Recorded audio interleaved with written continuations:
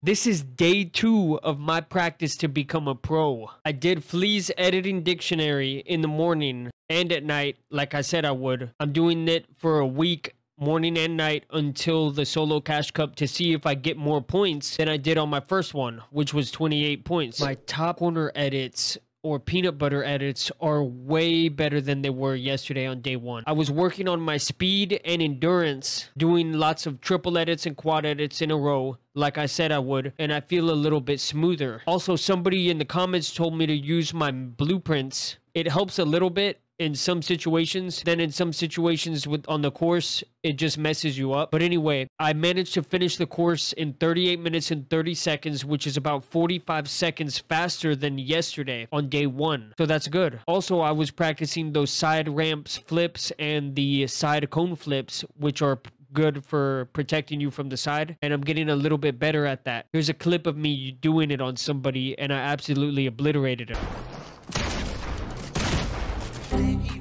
That was a joke. Here's the real clip.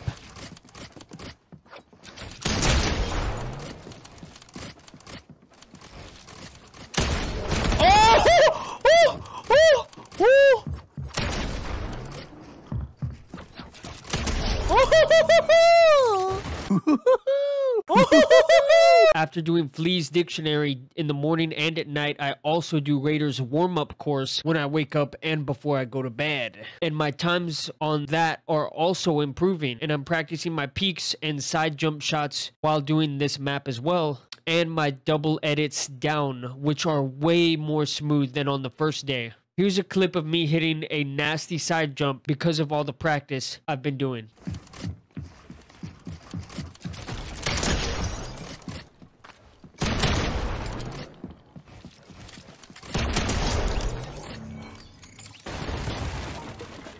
I think I'm getting a little bit crazier with my mouse control and my crosshair placement. Let me know what you guys think. I'll see you tomorrow in day 3 practice to become a pro.